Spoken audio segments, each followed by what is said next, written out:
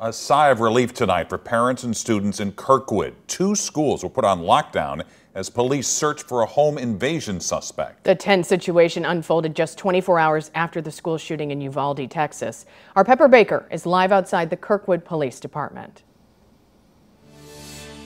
And Mike, police are still searching for the suspect tonight. Now, the home invasion happened near North Glendale Elementary and the Kirkwood Early Childhood Center. And during the lockout, no one was allowed in or out of those schools for a few hours.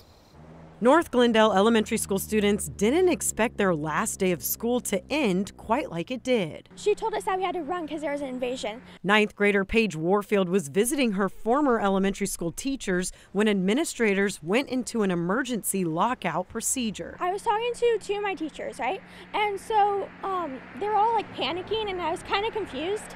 And so then they went into the building and they locked down. I called my mom and I was running with my friend and we were kind of panicking, so. Shortly after the school's 12:30 p.m. early dismissal, Kirkwood School's Chief Communications Officer Steph Diedrich said they followed police orders. That there was police activity in the area and they encouraged that we go on lockout status, which means that we took all staff and any remaining students that were in the building, asked them to come inside and remain inside. Police were investigating a home invasion nearby on Brownell Avenue.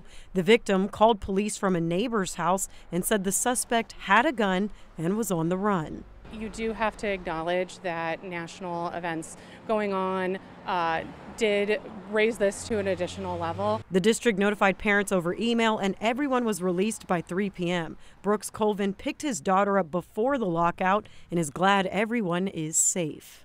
Anything like that obviously sparks a ton of emotion because of what's happening, and it can happen anywhere. And yeah, definitely nervous, called my wife and just said, we're good, right?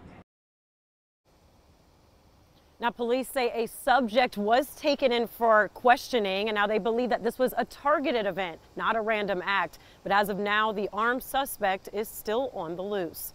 Live in Kirkwood, Pepper Baker, 5 on your side.